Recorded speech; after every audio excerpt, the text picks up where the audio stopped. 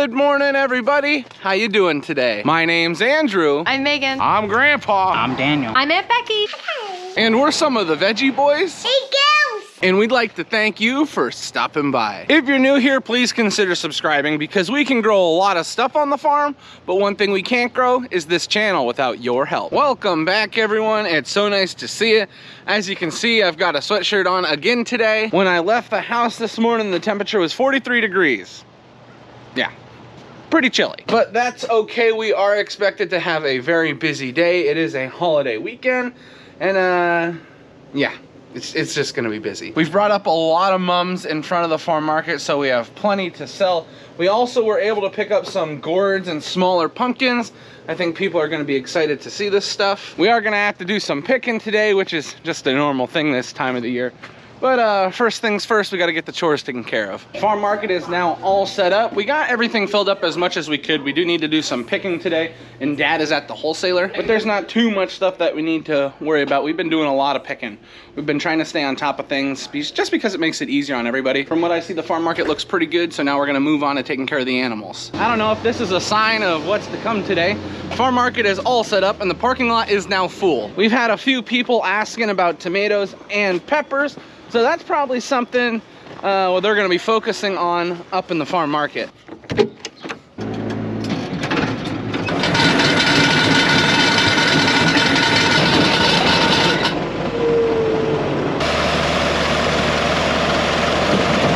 Daniel was down here, so we felt like it was a good idea to just get the cattle taken care of right away. Silage has already been dumped in, just as you saw, and now we're working on grain.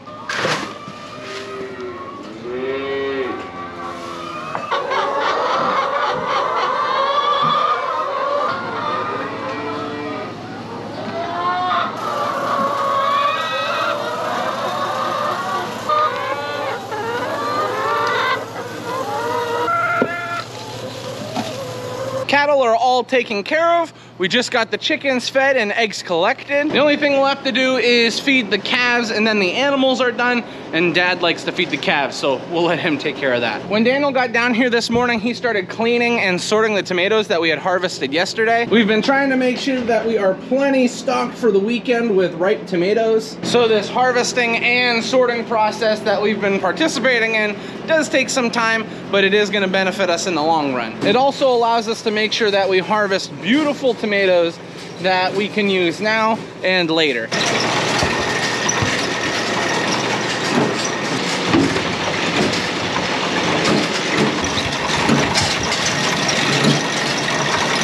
When the tomatoes come out of the washer, we have two different baskets that we're putting them in. Our lighter ones go over here, but our ones that are ready for canning go into these baskets. And then once we have a basket full, we just put it on the wagon and take up. Just got finished running the round tomatoes through the washer. We got 3, 6, 9 baskets that are ready to head up for canning. We were also able to get 6.5 baskets of tomatoes that need to ripen up just a little bit more. There you go, everybody. Enjoy your tomatoes.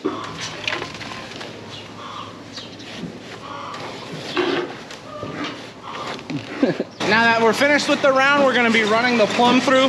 We have quite a few baskets. The area where we were picking yesterday was pretty nice, so these tomatoes look really good. I know the customers are definitely gonna be happy when they're getting tomatoes that look like this. Ooh, scary. All the ripe tomatoes that are ready to go up have been pulled out of the storage area, and then everything from here up was washed. So all these tomatoes are ready to go. And they look really, really beautiful. I mean, I say that every time we pick because I'm looking for beautiful tomatoes, but they do look really nice. I got the side-by-side hooked up to the wagon. Before we can take everything up though, we needed a few bags of potatoes. We have two different types of bags that we fill here, 10-pound bags and 50-pound bags.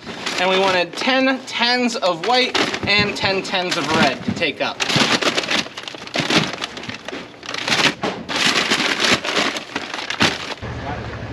That is a gorgeous wagon. So, Grandpa, how do you feel about your beautiful wagon here? Beautiful wagon load of produce. You don't look that excited. Show me some excitement. I'm excited. Beautiful, beautiful. Daniel, don't go too fast because I don't want the baskets falling off. We've got a little bit of a problem. Daniel, tell him what the problem is. Can't get in to unload my tomatoes. Yeah, parking lot is full. I mean, it's not a bad thing, but we want to get our tomatoes unloaded.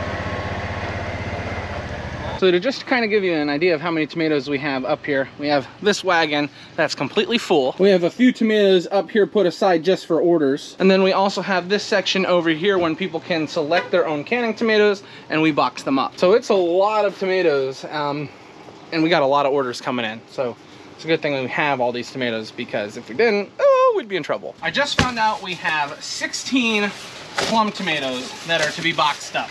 So I'm gonna get working on that. You know it's gonna be a crazy day when you haven't even been out to the fields and you've been working like a madman. But that's a good thing, you know, we work so hard to get all this produce picked through the week, we wanna sell it.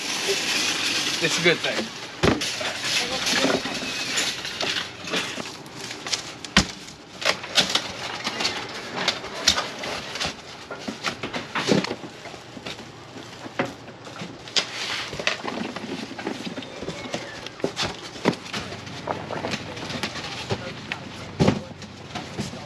I just about got enough boxes here, so we'll have enough in case people show up and get more tomatoes. They won't have to worry about running out here and putting boxes together. They'll just already be done for them. We've got 1, 2, 3, 4, 5, 6, 7, 8, 9, 10, 11 cars in the parking lot here. There we go. We've got a good amount of tomatoes boxed up. This is enough for that order. And we also have a few extra on there. Daniel's got to box up 6 baskets of round tomatoes yet, and I'm gonna start carrying the plum tomatoes and putting them up underneath the porch. Just got all the tomatoes moved off of the wagon and onto the porch. We've got plum here, round, then we had to put a few more plum right there. What's nice is we still have tomatoes down around back that are ripening up, and if we needed to pick more, we could. So we got plenty. Daniel and I are hopping on the side-by-side because we need to run out and pick some white corn. It's been pretty popular the last couple days. The people that have been looking for it heard that we had it, so they've been showing up quite a bit. We're just waiting for a spot to open up so that we can leave. Well, we were able to get out, so now we're on our way back to start picking.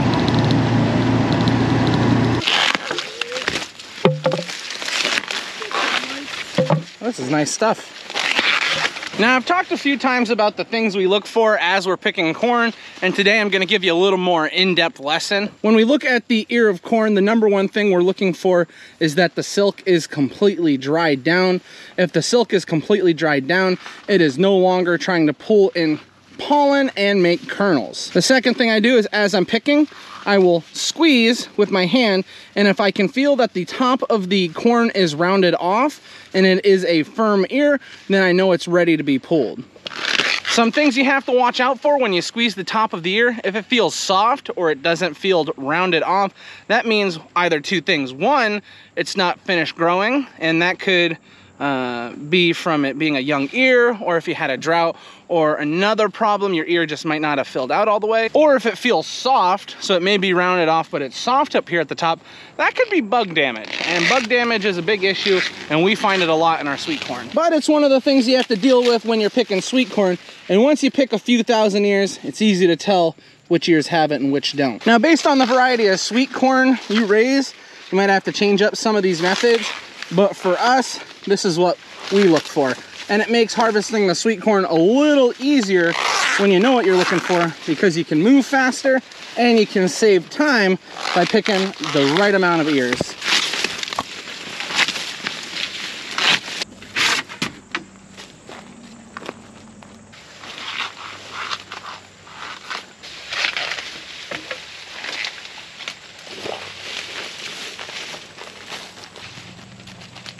We got 5 red baskets and then 1 bushel basket full of white corn. That should be plenty for the weekend. White corn has been popular, but it's not near as popular as the yellow and white, so we don't go through it as fast as that sweet corn. But it's nice to have 2 different types there for the customers. Daniel and I got the white sweet corn back to the farm and we got everything moved in the cooler. And then Dad and I hopped in the side-by-side and we drove over to the one farm where we have a lot of sweet corn because we want to see if it's ready to be picked.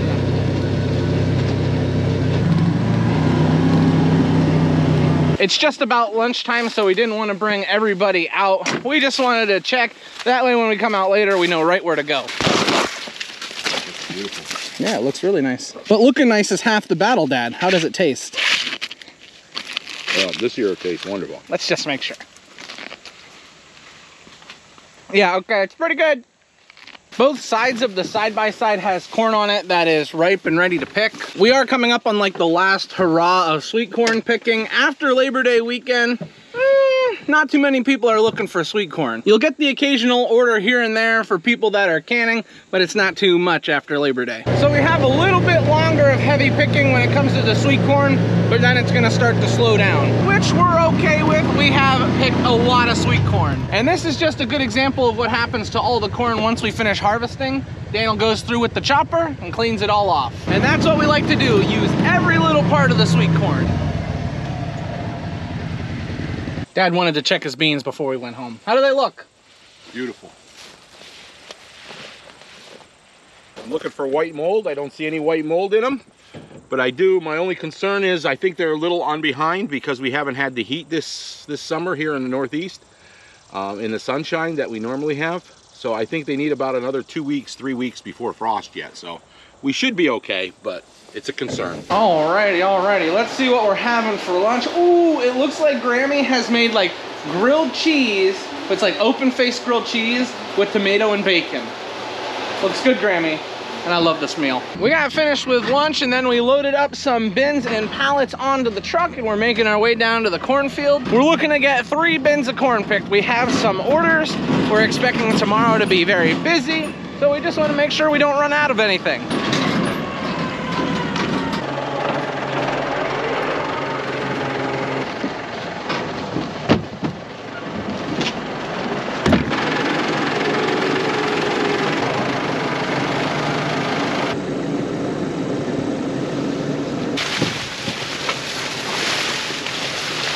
So starting off right away, there's not too much corn, but we are in kind of a wet spot. Once we get out of the wet spot, we should be fine.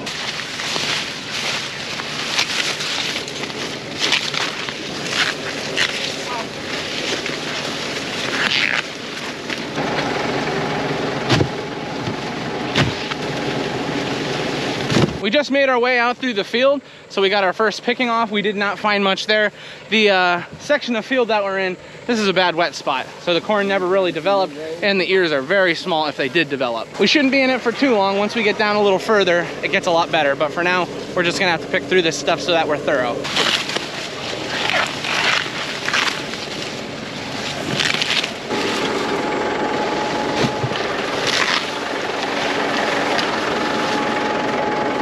You know, I'm shocked, even though it's the middle of the day, this corn is coming off the stalk very easily.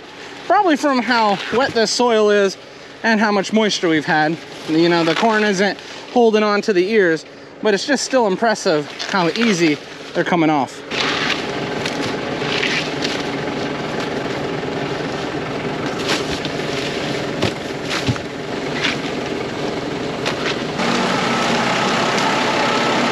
As we're going through picking the sweet corn, you know, you can't help but think, what would have happened if it had been a dry year?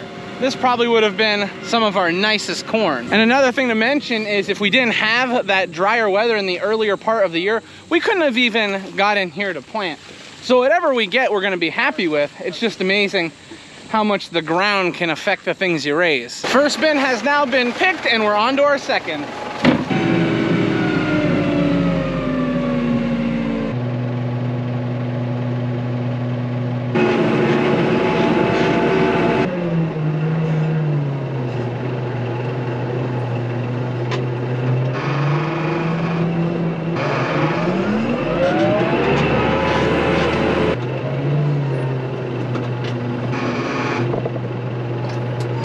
And that will just about wrap it up.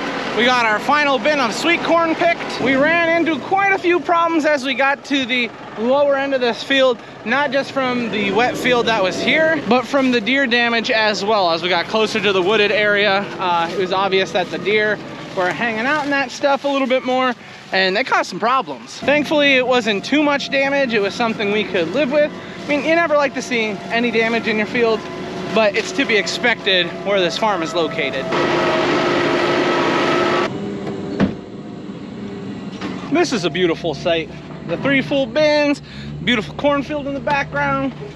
Who doesn't love farming? Come on.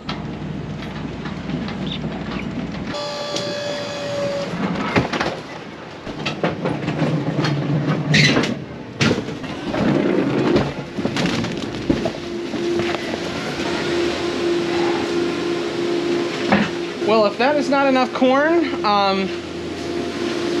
we're in trouble. But I think it should be enough corn. That looks really beautiful. Those bins of corn. Woo. As you just saw, corn is in the cooler. We spent a little time helping fill up here because the girls have been so busy. And to help them out a little bit, Matthew is actually staying help just to kind of take the pressure off of them. He also has to work on watering the mums a little bit, so he's got jobs he can do here. And Dad is not with us. He had to run off. He's picking up some stuff from Mainville Ag. Is that the hat I'm wearing? Yeah, he's picking up stuff from them.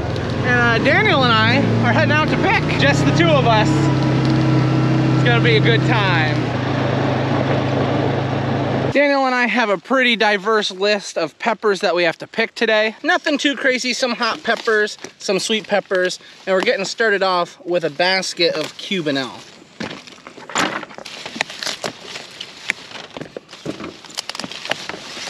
We only needed 1 basket of Cubanelle. The Cubanelle peppers have not looked nice this year at all. And that's mostly because all of the planting was put into the wet spot, or where we planted them was very wet this year. We didn't expect that to happen. Usually we don't have any trouble, but this year, oh, this year's special. This is what our plants look like right along the wet spot. Not too nice. Daniel and I moved over to the section where the hot peppers are. We're getting started on some jalapeno. And I think we're all excited about the jalapeno this year because, well, they are the biggest that we remember them. That's crazy.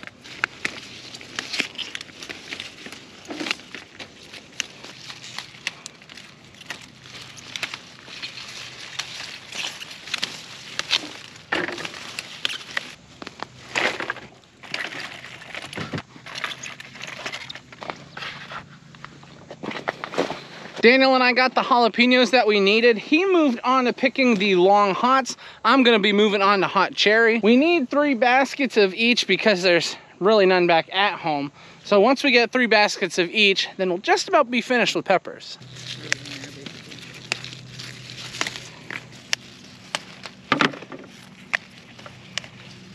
I gotta say, harvesting peppers this year has been really, really fun.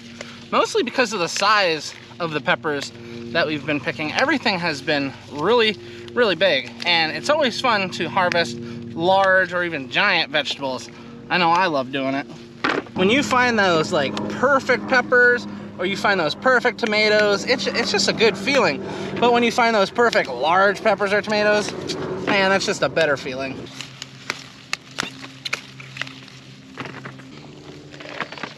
Something that's really cool with these peppers that we're picking right now, the hot cherry, is the size of these peppers varies greatly on where you plant them and how much nutrients that they get. If you have the right soil conditions and the right weather, these cherry peppers can get really, really big.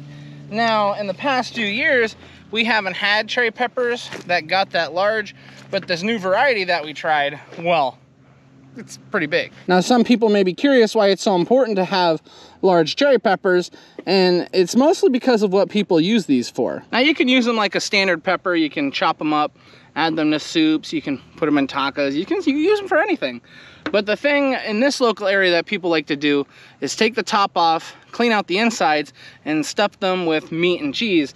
And let me tell you, a lot of people do that here. Now, because a lot of people do that, we've always had customers in looking for these peppers, but we've never had them to the size that they are this year, and our customers have really enjoyed the larger ones. Now, I mentioned nutrients was important in the area where you plant them. The soil conditions that we have here, this soil drains really well. Thankfully, just to that end of the field though, does not drain well. So the peppers had plenty of water, they had plenty of nutrients, and because of those conditions, along with this great variety, we have large hot cherry peppers. So what does that mean? Well, it means that everybody in the local area is talking about these cherry peppers, which means we're selling more. So someone could ask the question, does growing larger peppers help our business? Yeah, it does, because word of mouth, this travels. If someone is getting peppers like this, oh, they're telling their friends. So if we are able to supply our customers, the people in the local area that want these hot cherry peppers with nice large ones that fills their needs, they're gonna be back next year, obviously, but they're also gonna be telling their friends. Because if I've learned anything about people who love peppers, it's that they're friends with people who love peppers as well. So is growing large peppers important for us? Yeah, kinda. Because if you grow those large peppers, it brings in more people. Well, we've got the side-by-side loaded up pretty full here. We've got almost every seat full of peppers. And by the time we're done, we will have every seat filled because we need 3 more baskets of Italian L. Now, this is the way all pepper plants should look. All right, this is how all your pepper plants look at home, right? Just completely filled from top to bottom. I mean, I sure hope so, at least.